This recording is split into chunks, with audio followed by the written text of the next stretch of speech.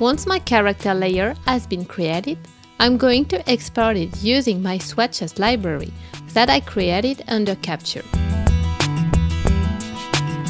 I import it into my swatches. Now then, what is interesting is that the colors are smart. So, if I want to change them quickly, I just double-click, I change my color, and the color is modified everywhere I use it on the file. Once I've finished with the swatches, I'm going to move on to creating the illustration, often making simple shapes, circles, supported by dynamic angles using the pen. Along with the Shape Designer tool, this enables shapes to be created very quickly, so I can get the illustrations that I want.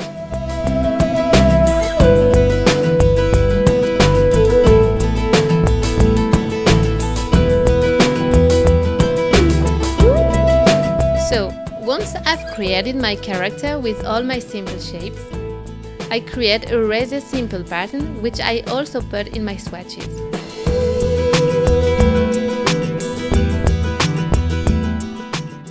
And to apply the pattern to the kimono, I'm going to use the Appearance palette, which I really use quite often.